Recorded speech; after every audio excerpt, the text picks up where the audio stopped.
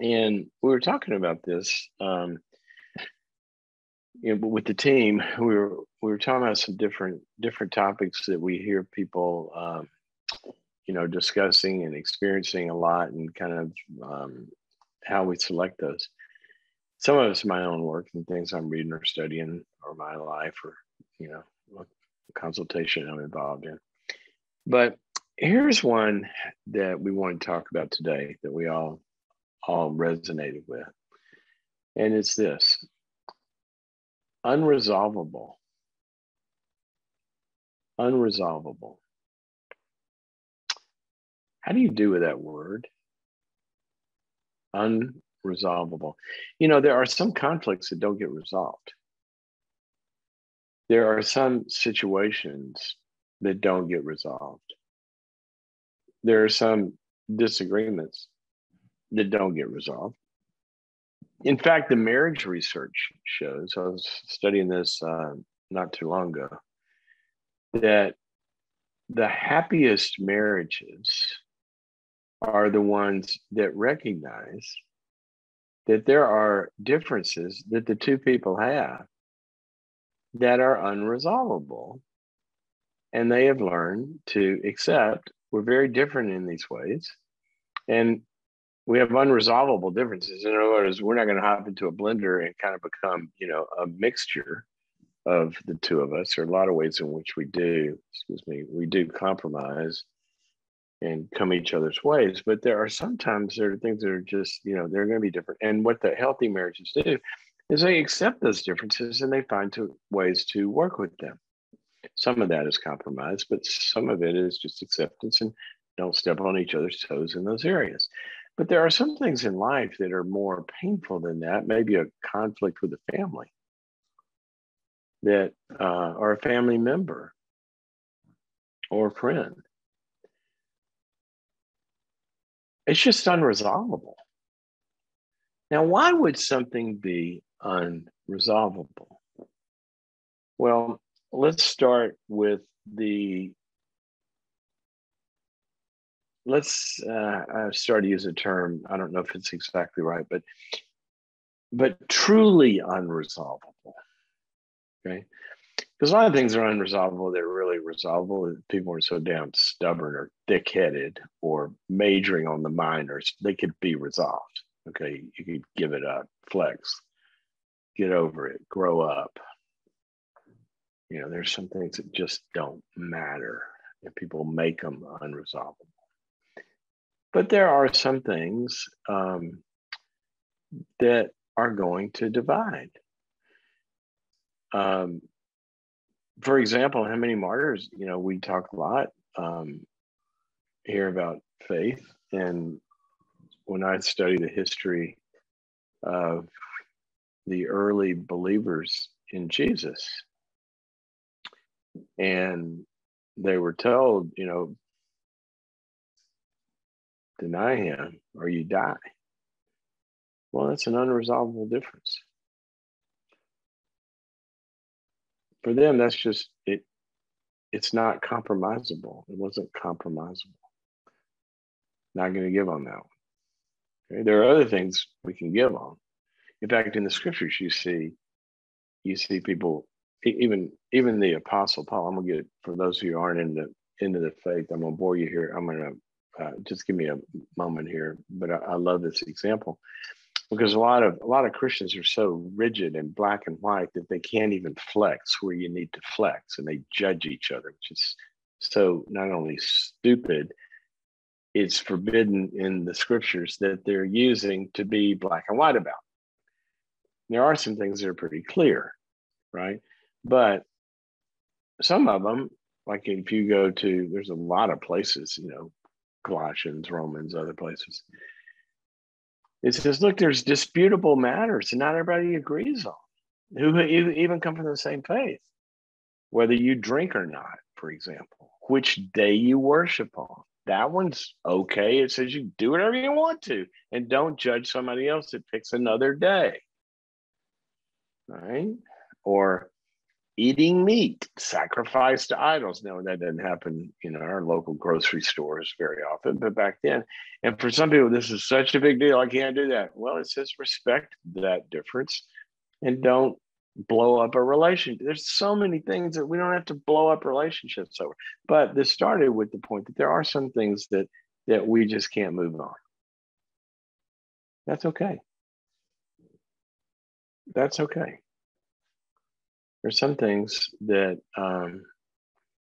this is where I choose to make my stand. Right? So that's going to happen, guys, in your life.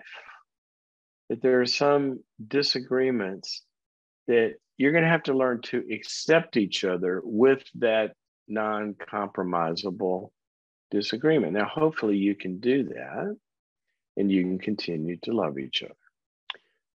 Sometimes uncompromisable stances will separate you. And that is both psychologically sound, research, evidence-based is the new term they use for it, and also talked about in the Holy Scriptures. That sometimes you do everything possible to make a relationship work or to get somebody to face a behavior. Like with an addict. I was working last week on organizing an intervention where everybody affected by this person's behavior is going to come together and strategically take a stand and say that we will no longer tolerate this and we want to be in a relationship with you. But if you're going to stay in a relationship with us, you've got to be sober. You got to go to treatment. That person may choose not to do that. Well, that's not really resolvable at that moment because they have taken a stand for sobriety. And there are things like that that are going to be unresolvable because you should not give in on certain values. Sometimes that means the relationship is resolvable. You just agree to disagree. But sometimes it means that the relationship has at least a separation in it. Matthew 18, for example, talks about this. You go to the person, you talk about their heroin or their cocaine or whatever the behavior is that's causing them to, the words are, to hurt you, to sin against you. And if they don't listen, then you get 2 or 3 people, and then you get a bigger group, then you do an intervention. And finally, you say, well, then we can't be with you. How do you do with things that are unresolvable? See, if we can't let people go on their own choice of self-selecting out, if we can't handle that letting it go and say, well, I guess we won't be together for a while. I've seen relationships, don't burn any bridges. You know, you can ask somebody to go on the other side of the bridge, say, I'm going to go on the other side of the bridge. And there's a, what do you call those things? A river here between us. I'm not walking over and I'm not letting you come on my side, but you don't burn the bridge. There's no such thing in the Bible as a burned bridge. There's always a way back. One of my favorite verses in, I think it's in 1st or 2nd Samuel, describing God. It said that he is a God that always devises a way for the banished person to come home. That's the God we serve.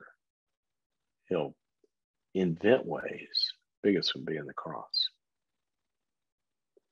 See, when we banish people or people self-banish out, that's going to happen, people, sometimes. They don't want to be sober. They don't want to stop criminal behavior. They don't want to stop abusive behavior. And that's what boundaries have to prescribe sometimes. How do you do with that? Letting them walk. I remember when Jesus, he was pretty good at this. even though it hurt him. You know, he's described throughout the scriptures as it grieves him when people walk away. But he lets them. It's part of freedom, letting people self-select out and not face their issues, not own them. But you hear this story told sometime, you think about this, there was this apparently really great guy called the rich young ruler.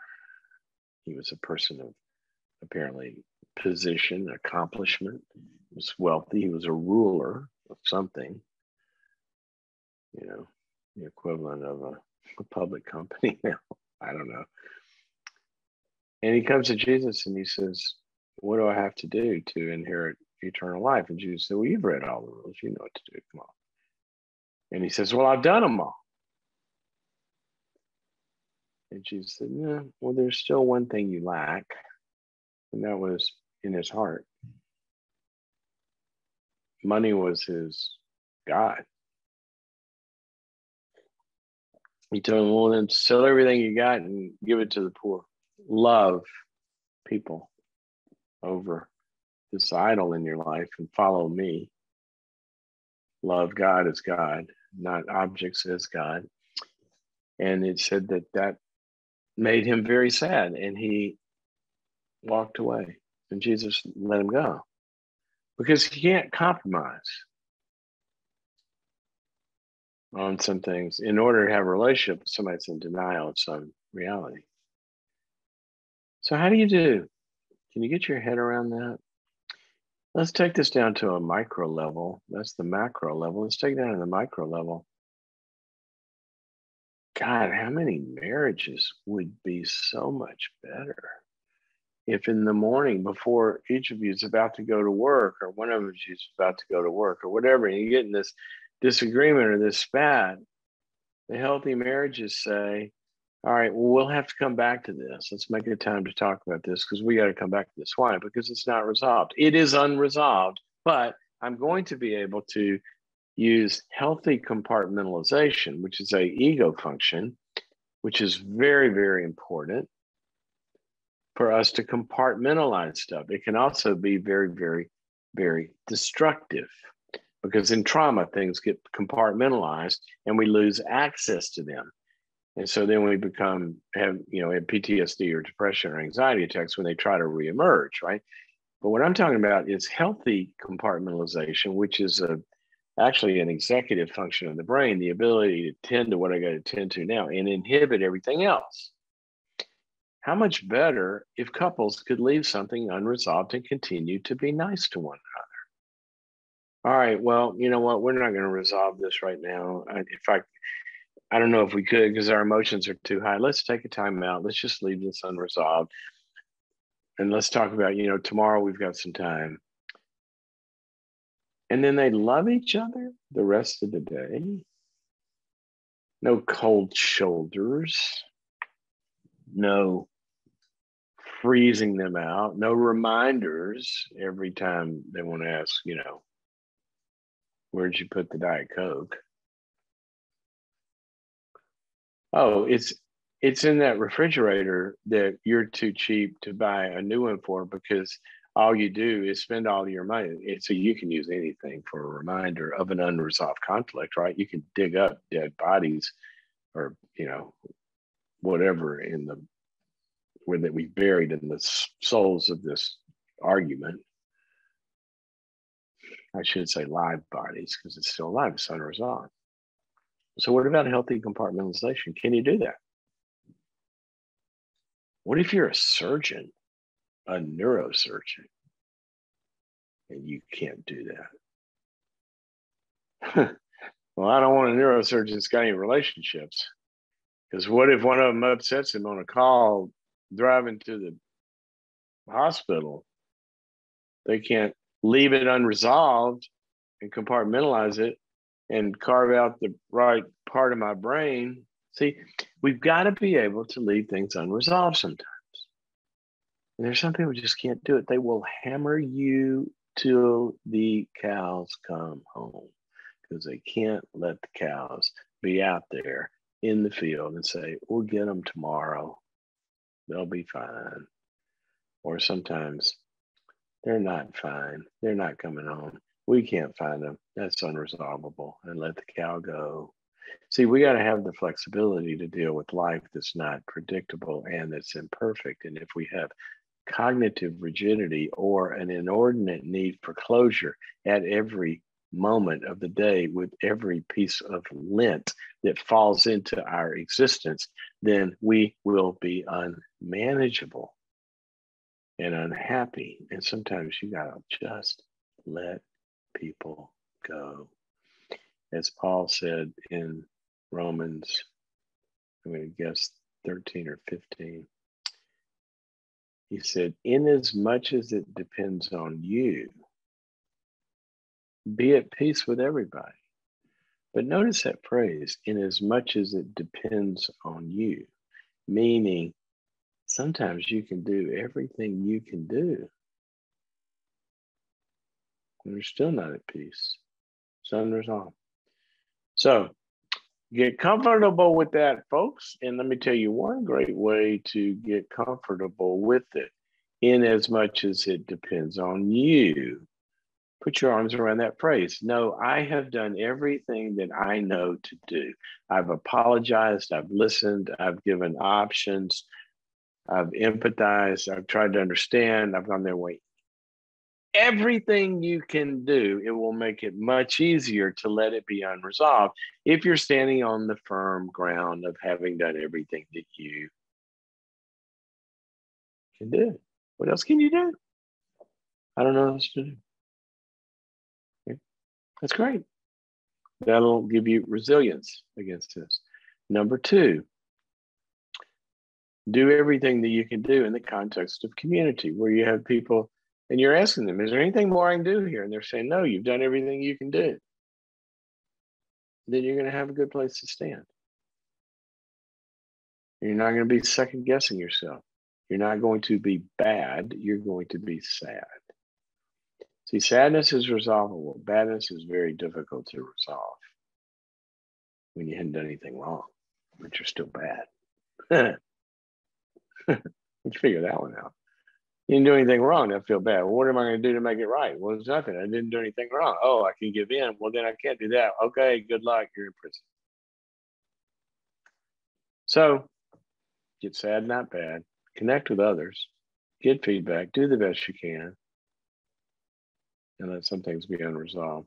Paul did that with John Mark. Remember that? I think it was John Mark who had worked with him all this time. And then something happened and he said, don't bring him. I don't know. I can't be around him. He's not helpful to me or whatever.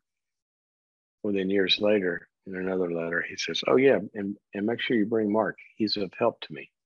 They worked it out, but it was unresolved for a while. We've all had that.